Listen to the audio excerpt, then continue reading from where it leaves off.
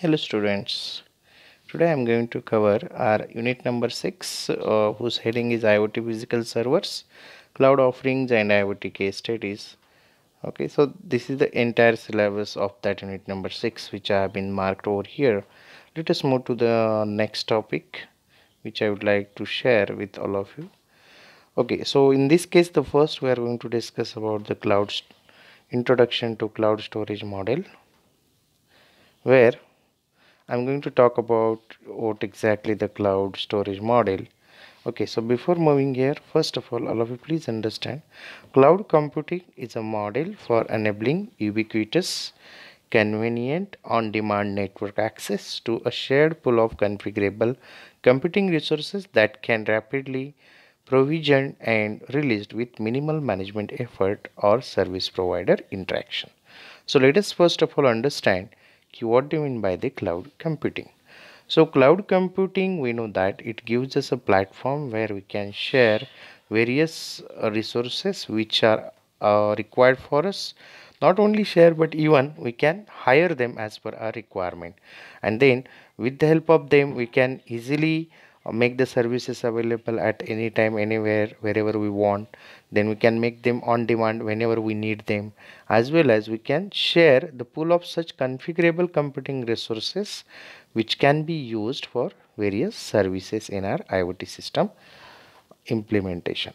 Now, based on this, to do the communication between our hardware resources and our intermediate database servers, and then to store or to retrieve the data on your cloud, we need the various kinds of communication API. So it is very important. We have been already studied this communication API in our unit number 1 as well as 2 of the subject. So once again, I am just telling you these communication APIs mainly provides communication between our hardware resources, hardware component, and our the software components which are available to process the data as well as to analyze it.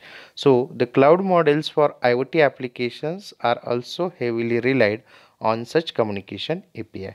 So what exactly communication APIs are doing? They are generally facilitate data transfer, control information transfer from application to cloud and vice versa, even from one service to another service. So what can I say? The communication API specify the service invocation structure. Even they specify the URL patterns which are used by the various devices to identify them in this IoT environment, as well as in what sense or in what format these devices are responding to each other. Even that will be finalized by these communication APIs. Right. So based on this, for these cloud-based applications in IoT systems, there are various types of protocols are available. The one of the most famous and popular protocol is WAMP. So WAMP stands for Web Application Messaging Protocol. It is a communication protocol which can be used in cloud storage models for IoT. So generally it is used with your cloud storages. All of you please understand, once again I am reminding you, cloud computing provides us three types of interfaces. First is user interface, or I can say client. Second interface is your that middleware which will be your cloud, and the last interface or upper one is your actual server or backend databases or servers over there. So how the communication happens from client to cloud, and then cloud to your backend servers or databases, again from backend databases to the cloud, and then from cloud to your client machines. So WAMP is a sub protocol of WebSocket protocol which we have been studied earlier as a part of our communication API. So if you remember, there are two types of communication APIs mainly we have been studied. One is REST and another is your WebSocket one. Okay, so when you want to use this particular WAMP or WAMP your protocol for your cloud implementations, cloud-based IoT system implementation, you need to understand the four major components of it.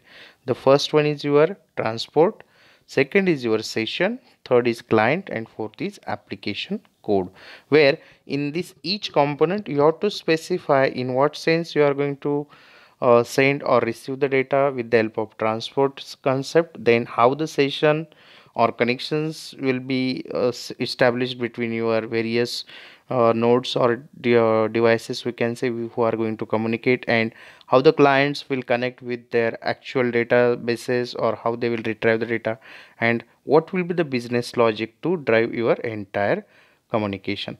So this is all about your WAMP. Like WAMP, one more way is provided of to do such kind of cloud-based IoT system implementation, that is Xively Cloud.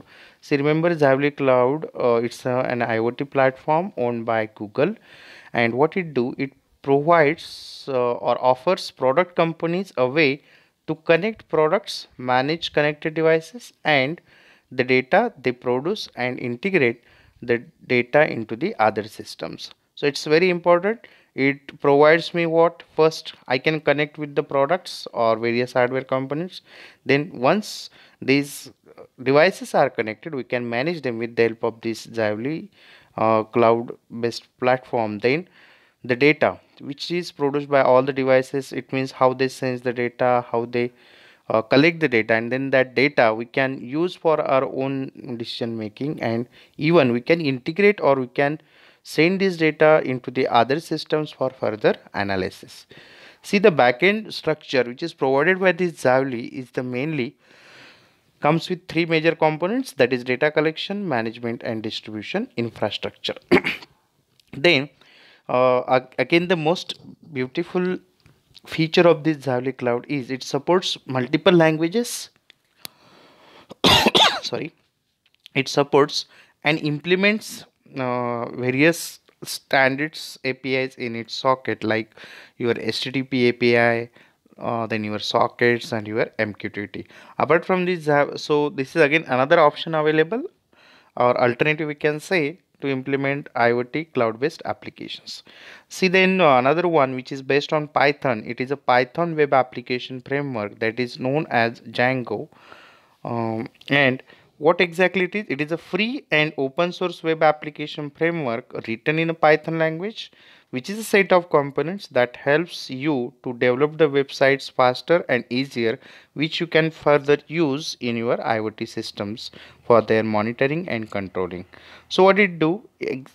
See, because of this framework, you are going to save you from having to reinvent the wheel, and to help the elevate some of the overhead when you are building a new site or when you are implementing the new IoT system.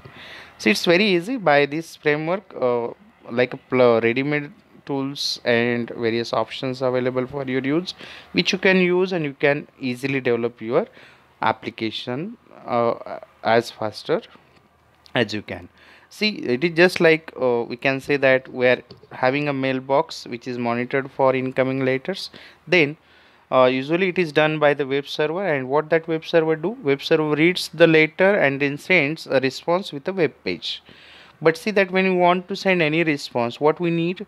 We require a content. What exactly our response is, and this Django framework just do the same job for us when we are using it in our IoT systems implementation.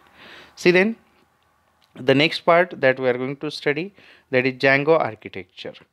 We have been studied that your Django framework is an open source platform which is available for IoT system implementation. So when you are going to implement it using this Django framework, what exactly it gives me? The three main components which provides me the high level of abstraction. So they are just, we can say, a kind of ready-made options available for user to implement their application as early as possible. If I implement one model concept, that can be reused in other systems immediately, just by doing some minor changes I can easily apply. So no need to implement every time these concepts from its scratch. So in our this Django architecture also, it provides us these three high level of abstractions. One is model, second is template, and view. Please understand, each one is having their own way in its execution. So when I'm talking about this Django architecture, in this diagram you will come to know that the Django architecture mainly supports me for this particular model view architecture. If you see at the top, there is a browser. Browser is for users interaction, where user will access the contents through this Django framework or implement them. Then up for users help, the templates are available immediately, so user can implement his or her own application with the help of these templates. They can modify it, they can update it as per the requirement. See, then we are having the next component as a view component, which is specified over here, which is an interface between your template and a model which is finalized and which mainly interacts with your backend database. See, then when I want to use all this IoT application, and then uh, I want to give it to user, then definitely I need to work with this architecture in this way along with my this URL dispatcher. Okay, so I think you got this point. Now, apart from that, the one of the most famous, and today it is getting more popularity in IoT implementation, that is AWS for IoT. AWS simply stands for Amazon Web Services for IoT. So what it do, it offers several cloud based on the demand platform which can be used for IoT application development. So you can use this Amazon Web Services as per your requirement, and they provides us the cloud for our IoT system. So when we are getting these particular clouds, we can easily implement our own IoT system and we can manage it. See, for this purpose they have been given various Amazon cloud options like Amazon EC2. I can use Amazon auto scaling. I can go with Amazon S3, that is Amazon simple storage service, Amazon RDS, and Amazon DynamoDB. As per the requirement, as per the application need, you can select any one web service for your IoT application. So it's easy, and its all details are available on your AWS. You can easily search on amazon.com to find out these Amazon Web Services and their features to use in your IoT systems. Okay guys, then up to this point what we have been discussed, the cloud storage models or physical servers which we need as a part of IoT system implementation. Now further onwards, there are various case studies are included in your syllabus, and already few case studies we have been discussed earlier in our previous course discussion, like we have been discussed about smart home implementation using IoT. Then we have been even weather monitoring system, smart irrigation system, those who have been already discussed. So try to study them again, try to prepare a notes on them, keep ready for you. Similarly, one of the case study I would like to highlight here, how we can make our home secure using the home intrusion detection. See, the main objective of this particular kind of system is to develop an IoT system which can detect the intrusion with the help of sensors. And what we need these sensors to be properly placed so that the we can detect the intrusion effectively. And again, user interface devices should be connected to the network. See, it is just like, what do you mean by intrusion? First of all, it means anyone, any unauthorized person, or in other way I can say any illegal one is trying to enter in your house. Then how we can capture them? Then we know the possible ways from where they can enter into in your house, or even they can get into in your house. Then what to do? In that sense, you can have this application with the help of IoT.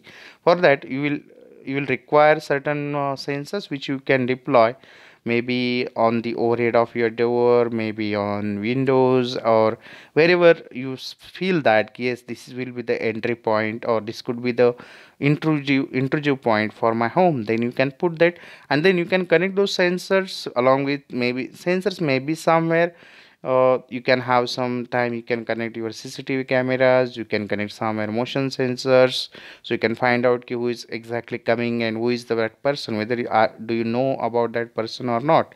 And if some unknown person is entering in your house, then can you have somewhere alerts, can you have somewhere notifications that you can implement with the help of this home intrusion detection system. So thanks a lot for attending my this particular session, and I hope you will enjoy this session. And one more request to all of you, please prepare the notes on it. I'm going to share the questions based on this unit number 6 for your help. Thank you very much.